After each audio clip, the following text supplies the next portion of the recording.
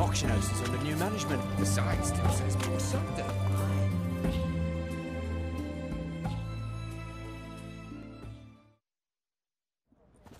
Halt! You there? Please wait. You're Geralt of Rivia, are you not? Depends who's asking. Revenue and Customs for occupied Temeria, Dorian branch, represented by yours truly, Deputy Tax Enumerator Walter Mitty. Honoured, I guess. What seems to be the problem? In brief, undeclared income. Excuse me? We've had reports, numerous, that over the last months you've come into a great deal of coin. Quickly. So quickly it's raised suspicions.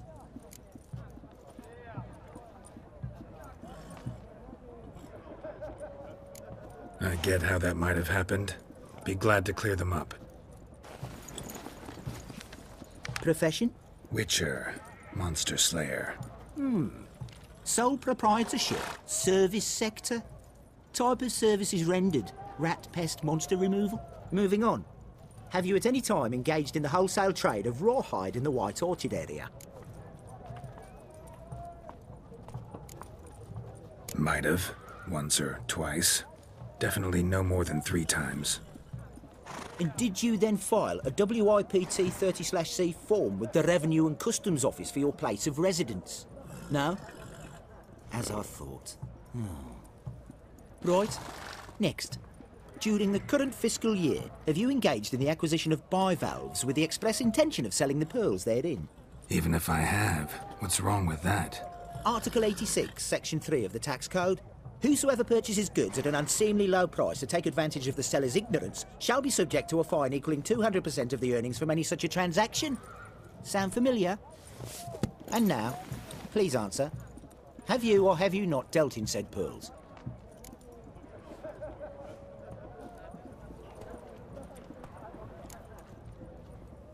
Yeah, unfortunately, on occasion.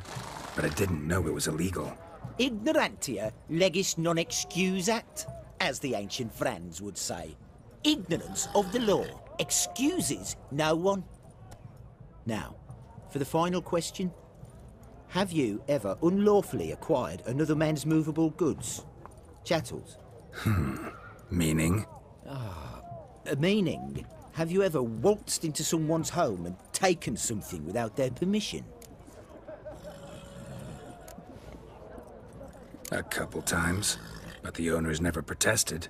In the eyes of the law, that is no excuse, my good man.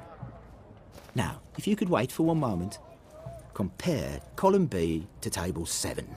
Apply the rate for confirmed childless bachelors, a tax credit of 7.3% for practitioners of hazardous professions, and done.